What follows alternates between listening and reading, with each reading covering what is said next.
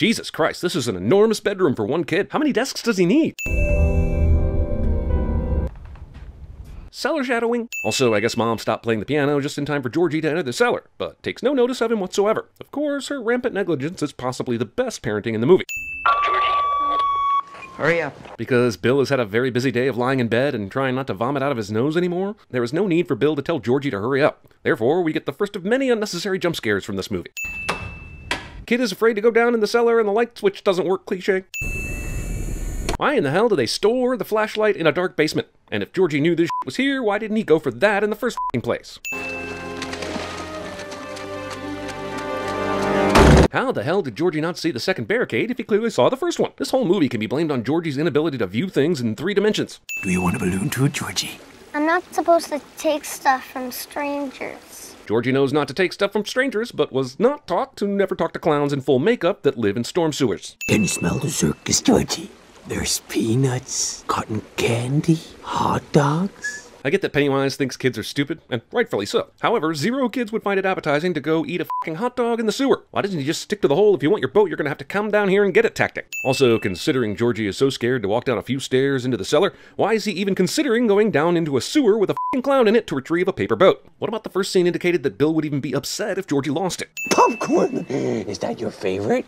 Uh-huh. Mine too! I'm gonna go ahead and take off a sin for Bill Skarsgård's performance here, because this scene is a perfect encapsulation of everything that makes Pennywise terrifying. I mean, look at that f***ing smile! Also, having said that, this is really the only time Pennywise is allowed to be truly creepy. Everything that comes after this is reliant on effects or jump scares, rather than this disturbing dialect and his shadowy presence. So kudos for creating an amazing character movie, but also here's a sin for showing way too much of him later.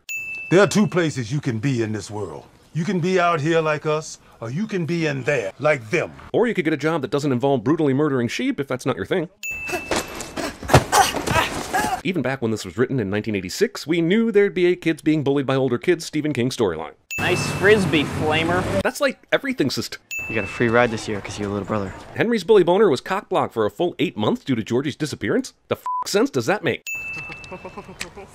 Yeah, man, that was some excellent bullying right there. I can't wait to learn more over the summer. Beverly and her backpack are looking extremely clean after just having had water poured all over her. Jeez, doesn't anyone actually ride their bike home from school? The Barrens. It's the only place that Georgie could have ended He's up. gone, Bill. Look, I know all the parents in this movie are dickheads, and that the Georgie situation was hard on Bill's dad, but the Barrens are pretty f***ing close, right? Could they not just drive out there and check to make sure he's not right?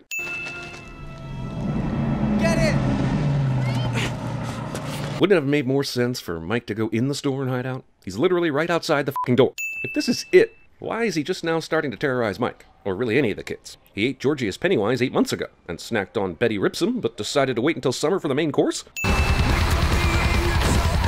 Other than seeing Henry and his gang be a bunch of dicks, there's 0 context as to why they were going to run over Mike. And Henry screaming "stay the f*** out of my town" makes no sense if you didn't read the book or see the original miniseries. And you know how we feel about that here. Totally get that Pennywise can take whatever form it wants to. That's established pretty early on. But now he can make things disappear off paintings? If he's able to f*** with matter and space this way, why go through all the trouble of f***ing with these kids before killing them? He could just turn their house into a sandwich and eat away.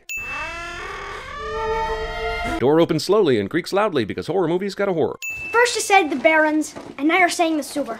I mean, what if we get caught? Sure is lucky for it that Bill convinces all these kids to go to the sewer, where all the killings take place. Like, shouldn't Pennywise be hanging around an arcade or movie theater if he really wants some kid meat? Damn, this book of exposition goes from sawmill workers to child murder in just a few pages. Also, luckily Ben landed exactly on this section of the book, considering he randomly opened it in the middle for some reason. The movie does a great job here of creating tension with something as simple as random characters in the background staring. Makes you wish the director had relied more on ideas like this and less on jump scares. However, great bit, so I'll remove a sin. The fact that this supposedly intelligent character picks up this foreign object leads me to believe that Jeremy Ray Taylor is secretly auditioning for a role in the next Fantastic Four reboot. Sure seems odd that Pennywise picks this one group of kids that are either already friends or about to become friends. I guess it's possible all the kids in Derry are having these encounters. But some mention of that would have been a nice addition to the proceedings. Egg boy! Dude, he just read a story about Easter eggs, so now he's typecast as Egg Boy? Where you off to, tits? You see, that's a much better insulting nickname. Also, I know Henry's a troublemaker and a bully and all that, but was he literally hanging out next to the library in order to harass Ben as soon as he came out? How long has he been waiting? Jesus, Derry might have a bigger problem with the countless number of serial killers in the making residing here than it ever will with some demonic alien clown. Henry! Is Bill truly confused about what Henry is capable of? Not to mention he kept holding Ben after Patrick tried to Michael Jackson him with the homemade flamethrower. My knife! My old man'll kill me! Actually, he might be relieved that the only evidence that links his son to the attempted murder was lost. How in the hell did Discount Adam Driver and his buddy not catch up to Ben? I know they paused briefly to discuss Henry's knife, but they were right behind him, and up until now there's been only one f***ing path. Whose sneaker is it? It's Betty Ripsom's. Look, I understand writing your name on your backpack, or your gym uniform, like that, but your f***ing sneaker? Did she do this with both of them? Also, this autographed shoe just happens to be the first f***ing item these kids come across in the sewer. Glad I got to meet you before you died. This is a nice gesture and all to help Ben out, but wouldn't just taking him to a doctor have been a better call? Well, how about that? You look just like Lois Lane. Look, it's not the movie's fault because Stephen King wrote these parts, but I'm gonna give a sin to this town for not having a single f***ing redeemable adult character. Also, I guess this is the only instance of it being lucky that the pharmacy is run by a pedophile so that Bill and his crew can steal the stuff. Who's first? I'll go. How did Bev time this so perfectly? Bill just told her, We were thinking about going to the quarry tomorrow. but he didn't tell her what time. And she can't have been waiting here, since she just pulled up in the middle of the path. If this water's shallow enough to touch, all of them should have died when they jumped in. I don't know how it's possible to make a horror movie about a demonic clown, one of the best coming-of-age stories of the year, but it happened. These shots of childhood summer nostalgia give me chills and deserve a sin off, and I promise that's the last one. People die or disappear 6 times the national average. And that's just grown-ups. Kids are worse. How is there a terrible national average when Pennywise only shows up every 27 years like an unpunctual cicada?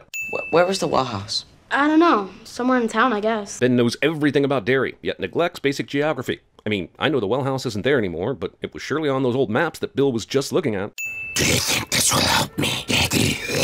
Look, I know it can take any form, and the kids are scared of different things, but none of these other monsters are anywhere close to being as scary as Pennywise. And apparently all the kids are scared of the clown, so why not just stick with that? We'll float down here. Wait, why didn't Pennywise kill Eddie?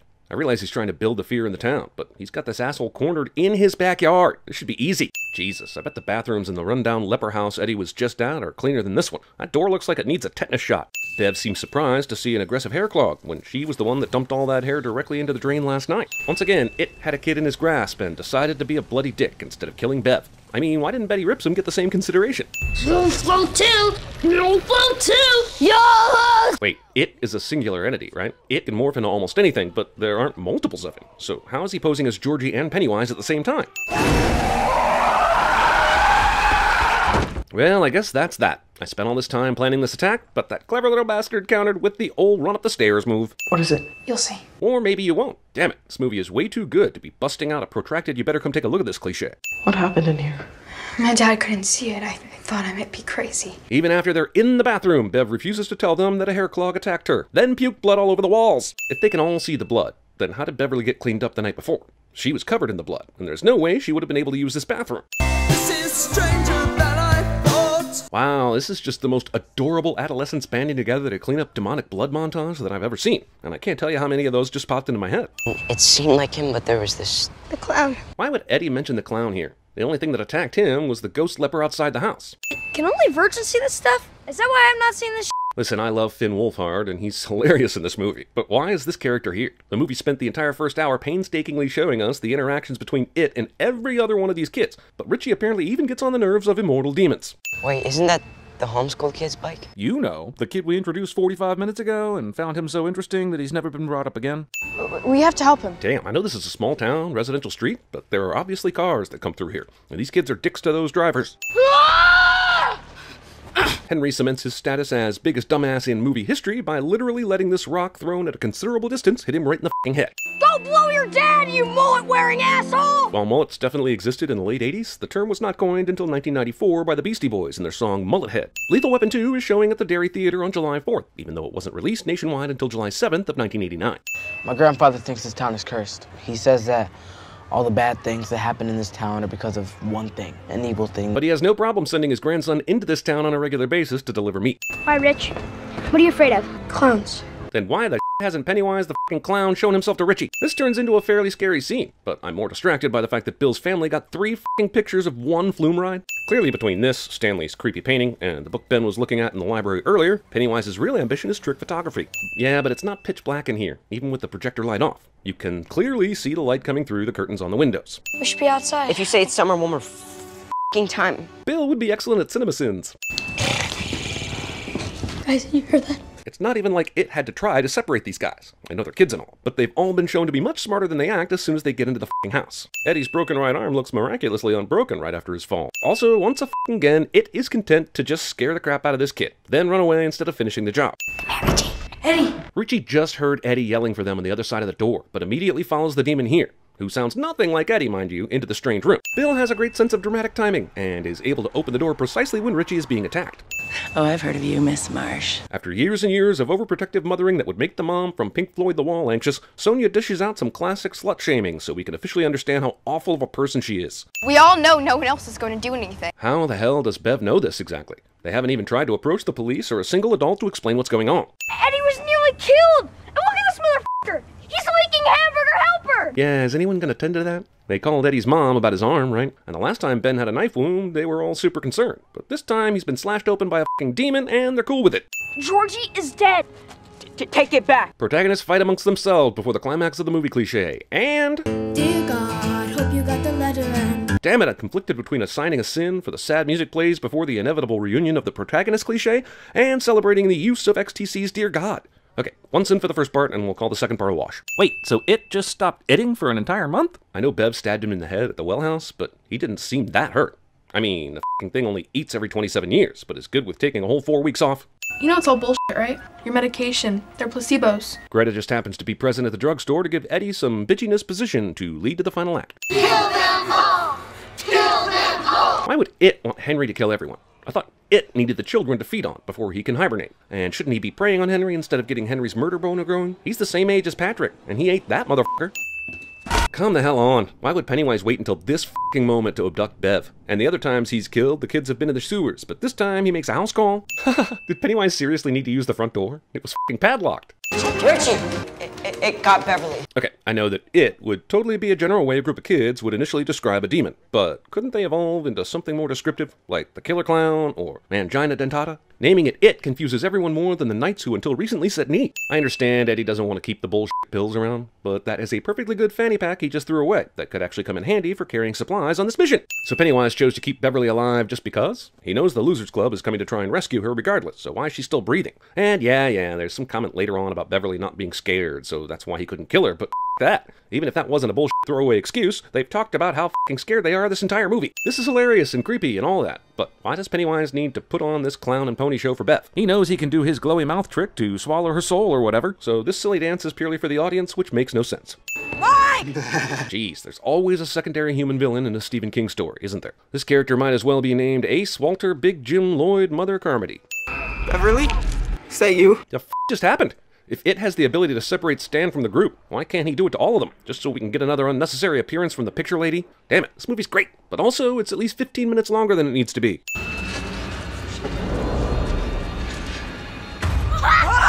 Is the changing of the it appearance from the painted lady to the clown really that more terrifying? This seems like a massive waste of it powers. Bill knows this is not Georgie and grabs the gun to kill him, but he just had that speech about how they need to stick together. He couldn't say one thing to the group before he ran the f*** off. How is she in the air? Considering everything that's happened up to this point, Beverly floating in the air should be something that feels pretty f***ing ordinary to these kids. Beverly, why isn't she waking up? Whoa. This works. You said I can have my boat back, Billy.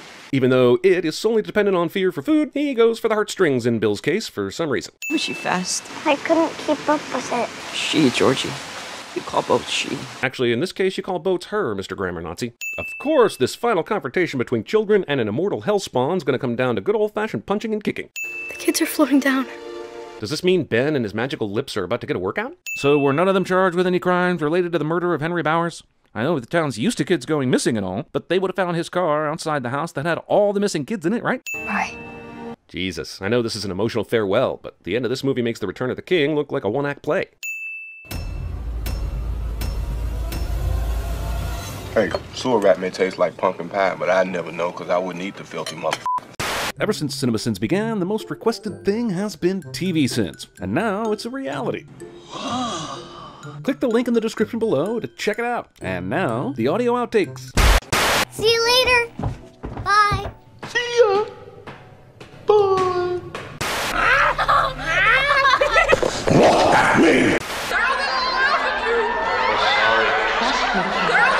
can trust me. Sorry. Trust me, kid. You can trust me. How's it hanging? I'm David Pumpkins. I'm not afraid of you. You will be. You will be. Well, if you're crazy, then we're all crazy. We all go a little mad sometimes. I have the high ground. Seen The Exorcist about 167 times, and it keeps getting funnier every single time I see it.